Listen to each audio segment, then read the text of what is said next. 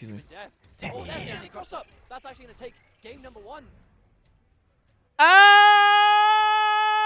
Oh, wait. Wow. He's sick. No, okay, look.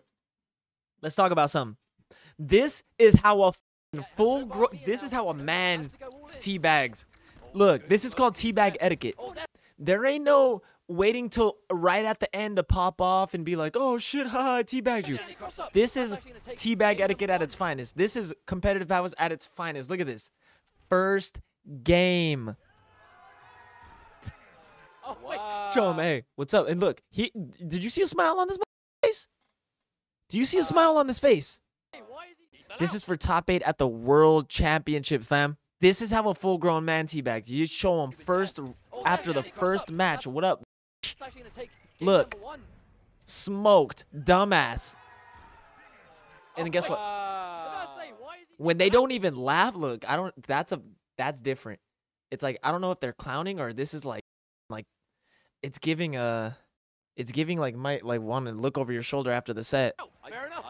Like, this is the type of motherfucker I'm gonna be reluctant to shake his hand after, because he's gonna go for that super hard ass grip and like just to show you that like, yo, I'm more powerful than you type shit. I might just end up doing like the Ermac, like, hey, good shit, bro. He's sick, dude. That said something. That's actually filthy. To be fair though, that's definitely a mind game. Annoy him. Just make him not happy. Make him go on tilt. Damn, homie got hit by the overhead and the low back to back. Armored, getting some life back. Oh my god. But you got life back, but it was still ticking because the acid.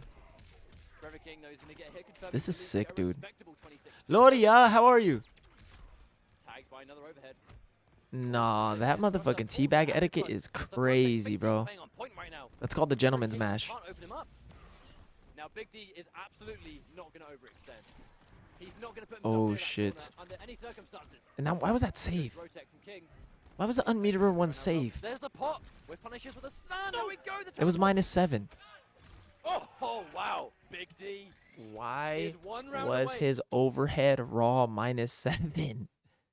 There was only a couple characters who could punish it. 1 round away from not repeating. Alien did not just a crap ton of damage. It stacked.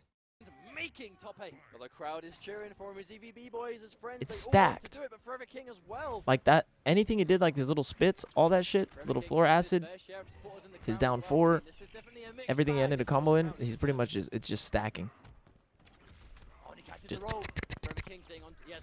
look, and then the EX low spit. Down 4 also gets him. Look at what she's doing. Oh my god, look at the tick. Oh, this is tragic. Look how much tick damage. Dude, you're losing a full combo from blocking. Absolutely disgusting. Throw text damage. Look, he was getting life back, but the tick damage was eating. And there's a punish on the teleport. ForeverKing takes that round quite convincingly. This was crazy, dude. Almost 3 bars of meter. Damn, the down 3 caught him on approaching. Mixed. It's low or low overhead. Gotta break. Too much damage. In the tick damage. Loria! On 28 of them? Nah, check the followage on Loria, bro. Nah, it's because of the goats like y'all. Thank you guys, fam. Pop-Tart, what the? Nah. Oh, and he got tagged. He got tagged again. ForeverKing has to break. Listen to the crowd. Listen to the crowd. Oh, and he got tagged. He got tagged again. ForeverKing has to break. Kept there.